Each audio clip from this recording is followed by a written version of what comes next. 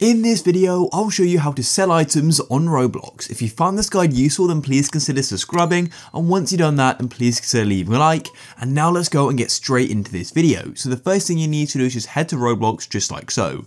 Now I'll be showing you two different ways of 4 different things you can go and sell on Roblox. Firstly, I'll show you how to go and sell just general Roblox items, and then I'll go and show you how you can sell things like your shirts and game passes and things like that.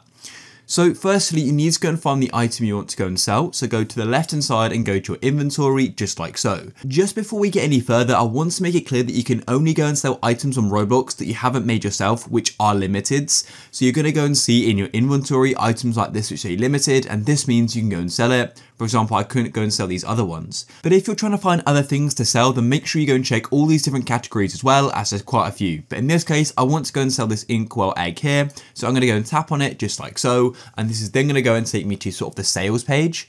And then to go and sell it, all I need to do is go to the top right like so. I'm going to tap on these 3 dots like this. And what I can do is go and tap on sell. To sell collectibles or limited items on Roblox, you are going to need to have a premium membership on Roblox. I've got a full guide on how you can get Roblox Premium. However, you can still go and sell your own creation, for example, your own shirts and things like that, which I'm now going to show you later.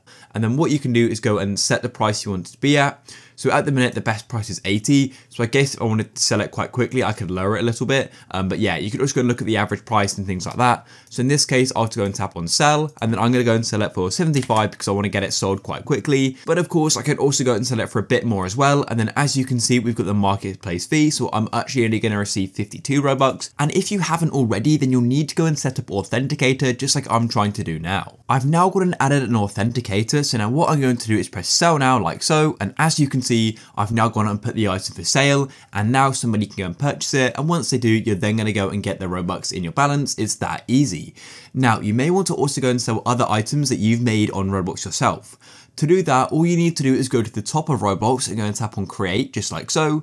And then what you need to do is go and find the items. So to do that, you can go and tap on experience or avatar items, for example, and then you can go and see the items you've gone and made. So you can go and choose between t-shirts, shirts, and pants, just like so. For example, if I wanted to go and sell this shirt here, then all I'd need to do is go and tap on it, just like so. And on the configure page, you can then come to the bottom and go and tap on sale, like so. And then you can go and set a price. For example, I'll put it on for 10 Robux. Then it's for sale. I can press save changes, and now people can go and purchase it. And if you'd like to go and sell things like game passes, then all you need to do is go to the experience, which the game pass is linked with. I'll choose this game here, so I'll go and tap on it like so, and then go over to the left hand side, and I can then go and press on associated items just like this, and then I'll need to go and select passes, and then choose a pass which is currently off sale just like so. So you can go and tap on it, and then go over to the left hand side, and you can go and tap on sales, and then you can go and toggle on item for sale like so, and then we can go and enter a price.